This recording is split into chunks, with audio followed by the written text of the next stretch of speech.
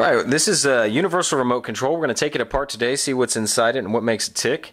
There are two different kinds of universal remote controls. There are learning remotes, and then there are ones that function on code libraries. So this one functions on a code library. The learning remotes tend to be more expensive, but what the learning remotes do is you have a learning remote, and you can put it next to the original remote and basically use the original remote to program the learning remote, and then it will function there. Those, like I said, tend to be more expensive, more complex.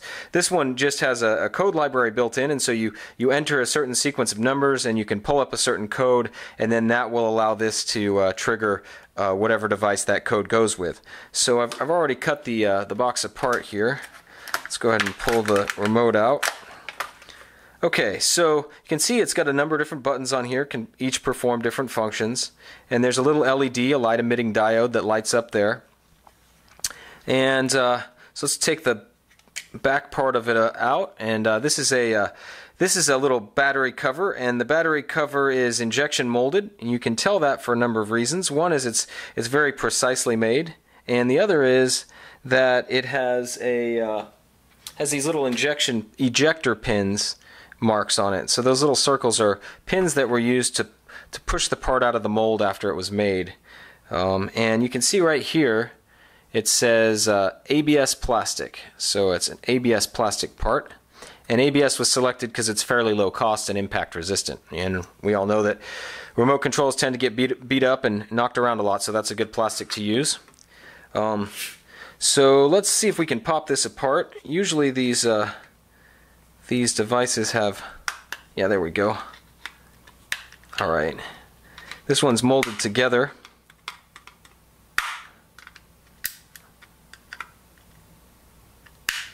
Alright.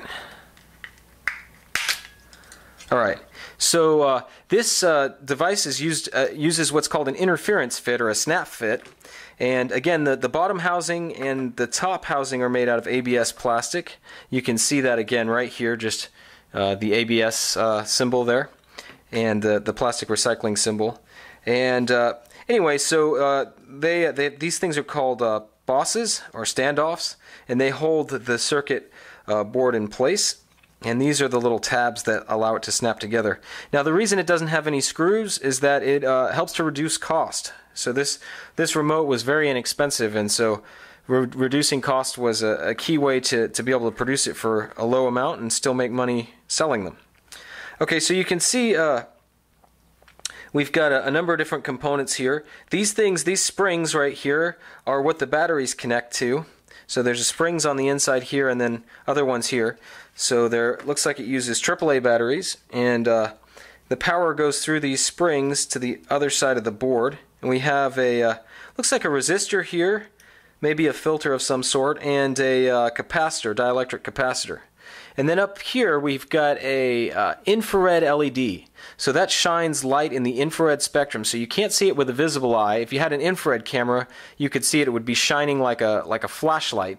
But since we can't see an infrared, it looks invisible, which is kind of nice because you don't want to constantly be shining a flashlight on your TV or your stereo. And then there's a little indicator LED here. So let's turn that over, and we have our printed circuit board and our buttons. So another reason for injection molding is it's very precise, and so you can get really nice clean fit. So these buttons fit nicely into there. These buttons are a great way to reduce cost too, because there's no springs that cause the buttons to return. It's actually the material itself. So this material is a material called Santoprene, and it has a particular resilience, and so it causes the button to return to its original location after it's pressed, and there's no need for springs.